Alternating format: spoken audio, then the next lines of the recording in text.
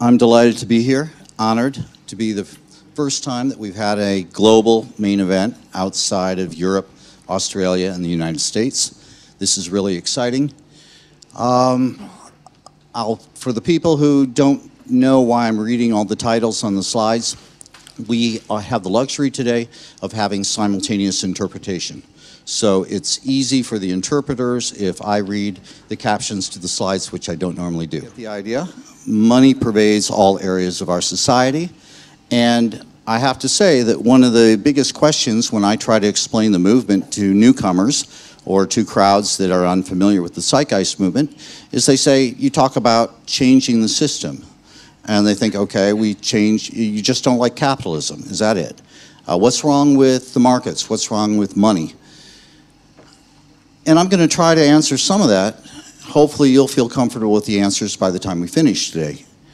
There's a lot more, even though this is something we all grew up with, we take for second nature as granted.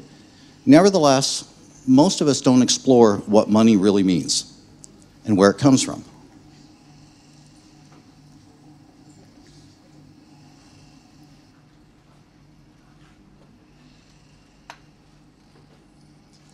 Okay, the first question, is money automatically bad?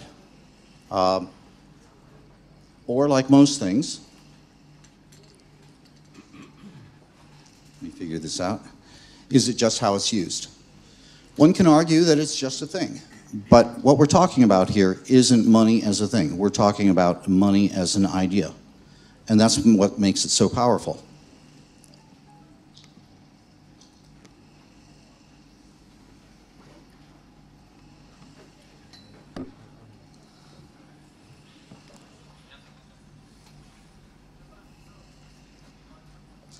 First off, where did money come from?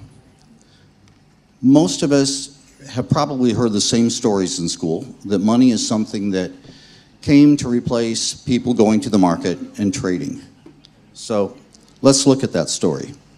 The story begins with barter. Barter is the exchange of goods or services. I have a pineapple and you have a pig, and somehow we figure out how to trade pineapples for pigs.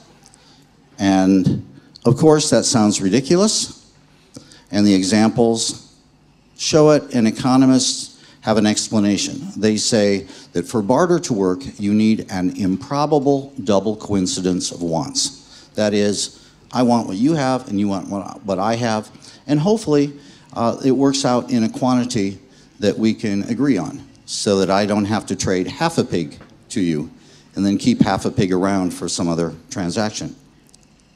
So the story goes, we had money as a result of barter. It became more efficient, and we call it a medium of exchange. And then we introduced debt, because not only did we have trouble with barter, the fact that it was hard to divide up pigs and pineapples and ice cream cones and whatever in the right quantity, but we have trouble that sometimes you want to buy something when your pineapple isn't ripe, or your pig isn't ready to butcher. So you extend credit, and you have debt. You owe people.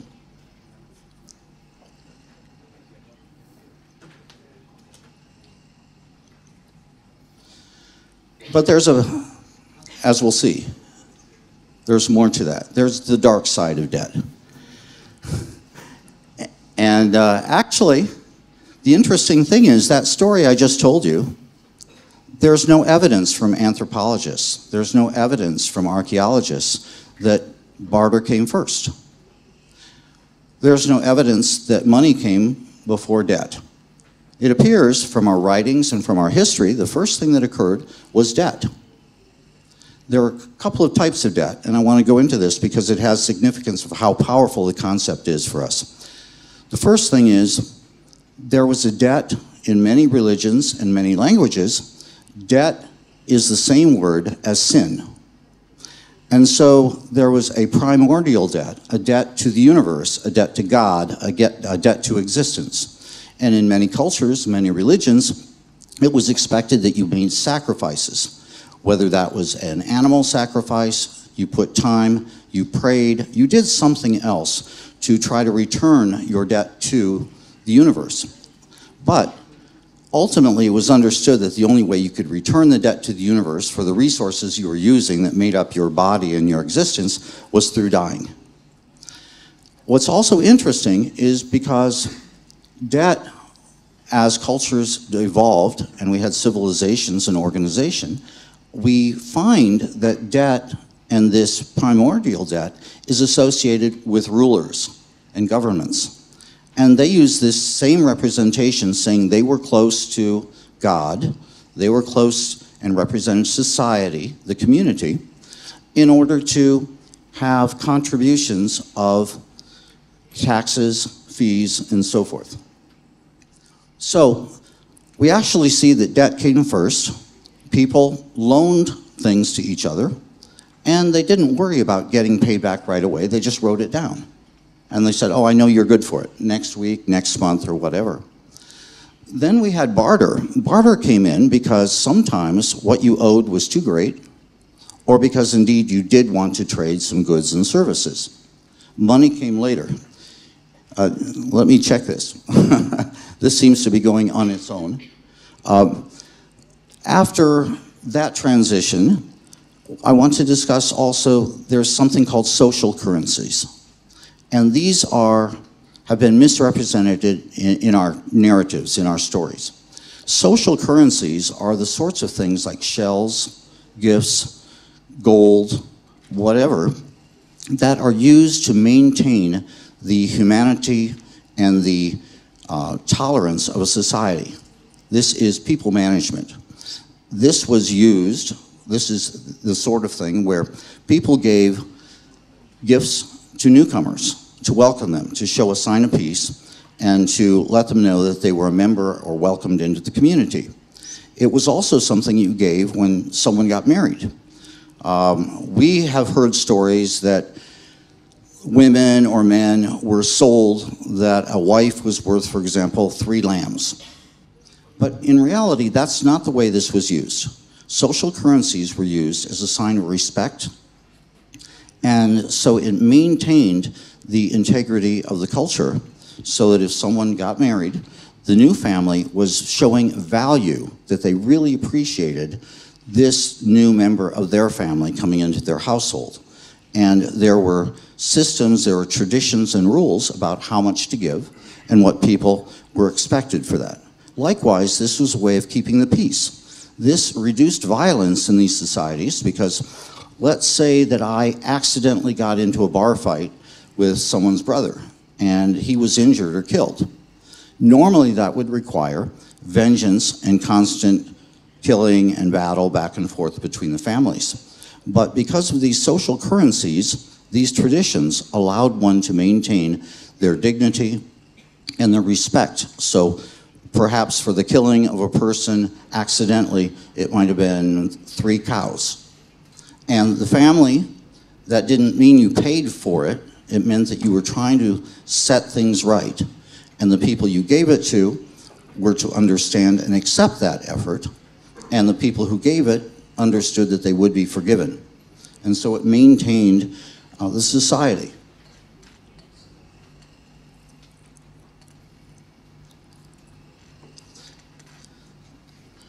We've seen other examples of this, and we've also seen historical distortions of these stories.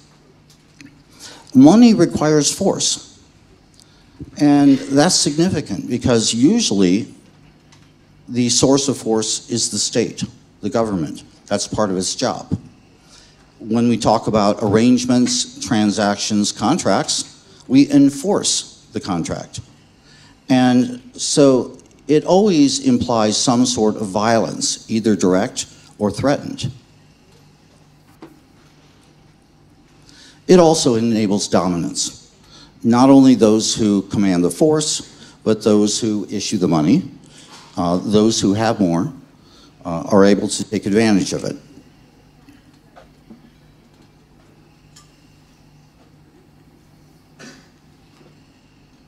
It produces hierarchy. Because it allows itself to be accumulated, it means that people can have various amounts of that. And that's another form of inequality, but this makes for permanent differences in the position of people in the society. And quite frequently, we see money and force associated with each other.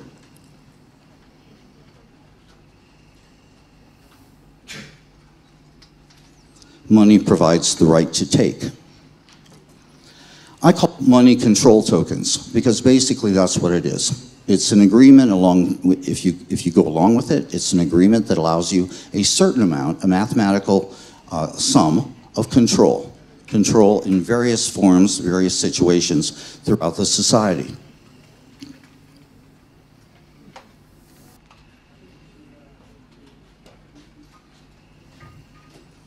Okay. I go to the bank and check my slavery balance. I don't know about you.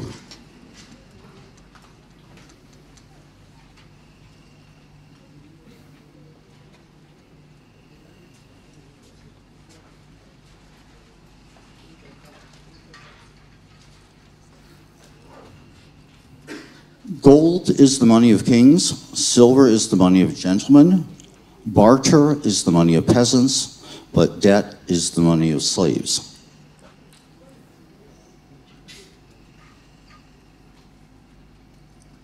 Not sure if I'm a slave or a star employee.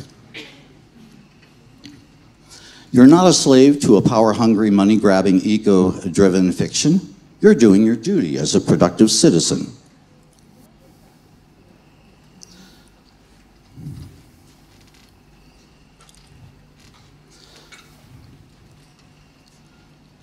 Right now, I think we'd have to say that money is...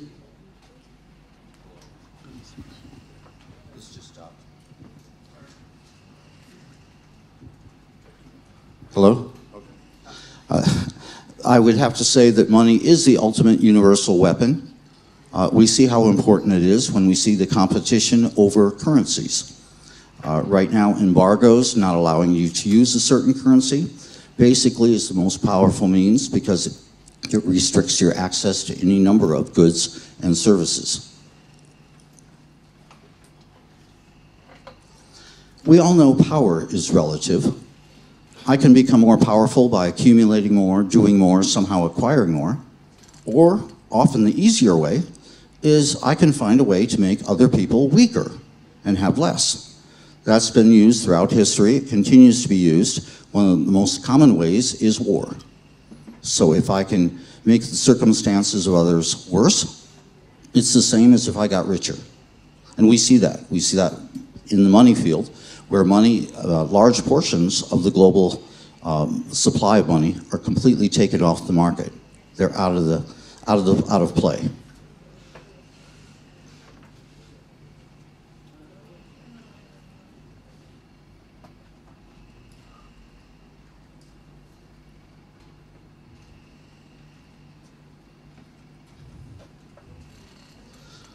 What is inequality? If power is relative, how does that fit into inequality? I think we could think about that, but I think it's pretty clear. The caption says, all I know is, each time I look, I see less and less poor people as his bag of money increases.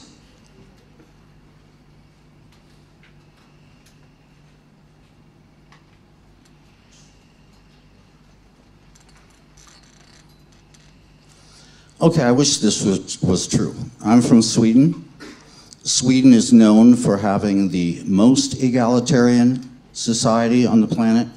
That doesn't mean it's egalitarian.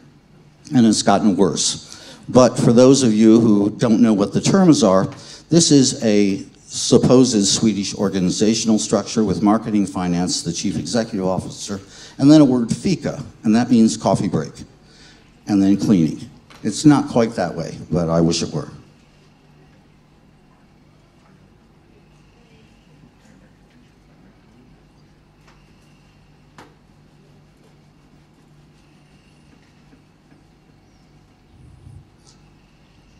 Well, the other part of the equation when we talk about the current system is markets.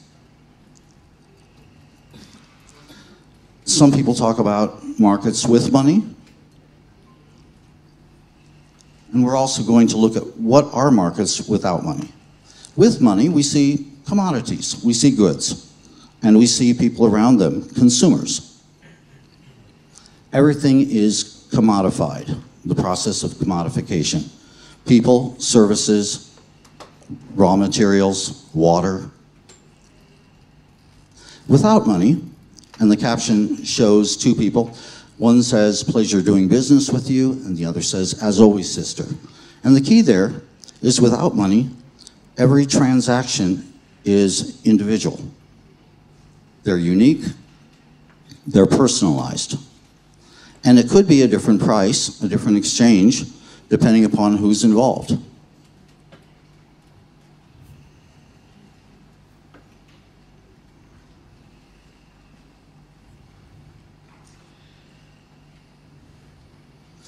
So in summary, the difference, I would say, is oppositional one-time transactions versus ongoing relationships. Because without money, you're planning on having some future interaction that can adjust and accommodate. Commodification means it's a one-time deal. You walk away, you don't care.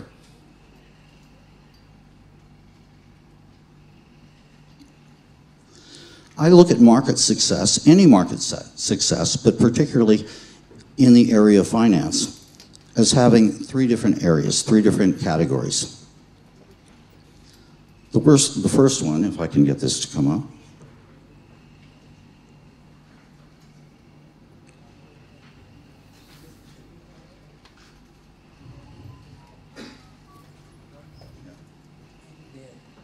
Okay. Okay, thank you. The first thing is to manufacture scarcity. Make sure there's a limited supply and that you can control it, hopefully.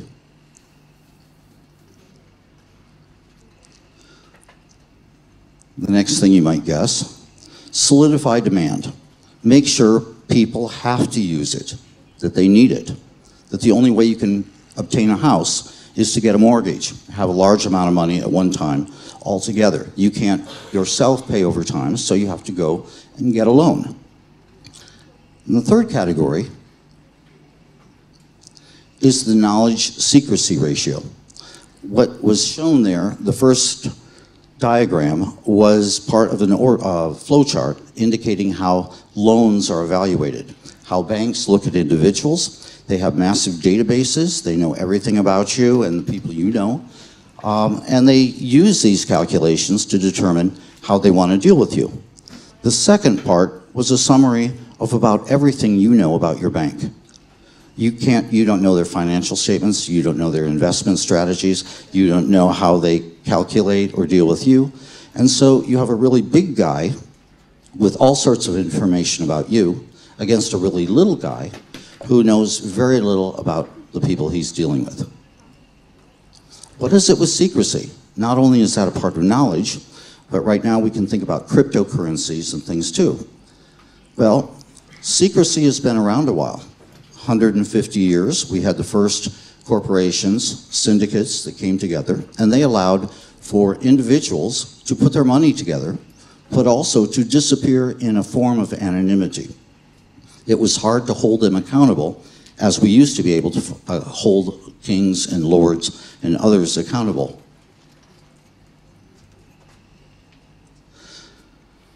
Now, if we look at cryptocurrencies, what do we think about that?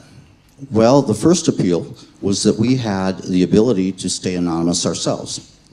But with the biggest players being involved, we may actually look at a situation where we know less than ever about who those trillionaires are that control so much of our world. Sweden has not produced its own cryptocurrency, but they're looking at it, and I'll let you know that we are nearly a cashless society. So everything we do, they know. And many places, including supermarkets, will not take our money anymore. We can't buy with cash.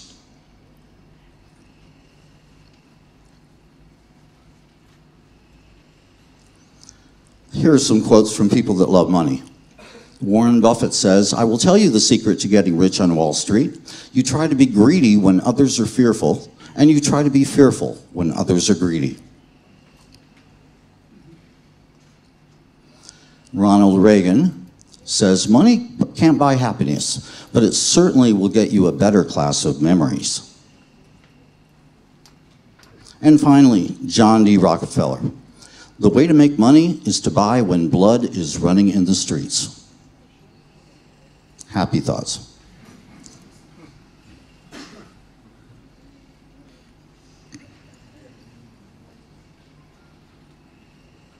Here's another opinion.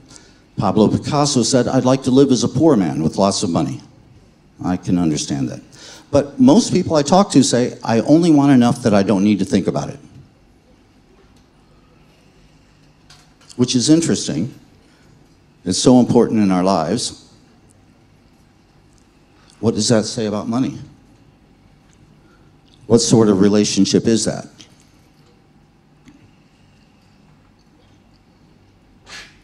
If that were your spouse or child. Oh, I love my wife, I just don't want to be around her. Or my child is great, but I don't want to have anything to do with it. Or my job is wonderful, I don't have a problem with my job, as long as I don't have to go there. So, who am I to put down money? Okay, you heard a bit about my background. I did not believe in money, working for money, but people didn't believe after I went through my education that I knew what I was talking about, so they said, go out in the real world. I ended up being a banker. Here it says, a banker is a fellow who lends you his umbrella when the sun is shining, but wants it back when it begins to rain. That's true. The bank I was at became the largest bank failure in US history after I left it. But we were told it's a safe banking system, a sound banking system. Our regulators are on top of it. This is a very manageable situation. It meant that I lost all my money and so did 30,000 other employees. But the owners didn't. The banking system and governments I've suggested are necessary for each other. You don't have one without the other. It's a fiction to believe that you have markets without some force or government. And finally, we have Benjamin Disraeli, who says, money is power, and rare are the heads that can withstand the possession of great power.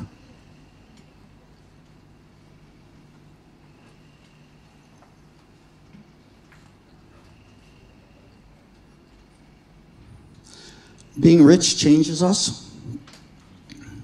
Well, we've all seen the studies now. We know that empathy decreases, that facial recognition of people's expressions decreases. All sorts of things change when you become wealthy.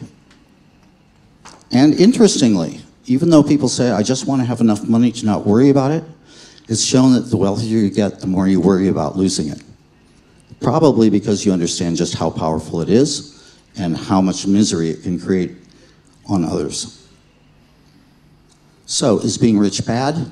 I like what Nikola Tesla said. He said, this new world should be the world in which the strong won't exploit the weak, the bad won't exploit the good, where the poor won't be humiliated by the rich.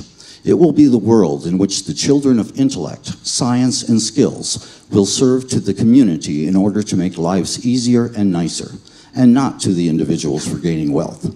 This new world can't be the world of the humiliated, the broken, but the world of free people and nations, equal in dignity and respect for man.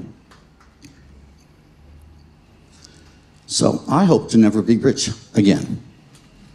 The way I say that is because if I had $1 billion, or if I had millions again, what sort of person would I be if I didn't use that money to give and help all the poor and the suffering and the children of the world? And I think that answers the question for me.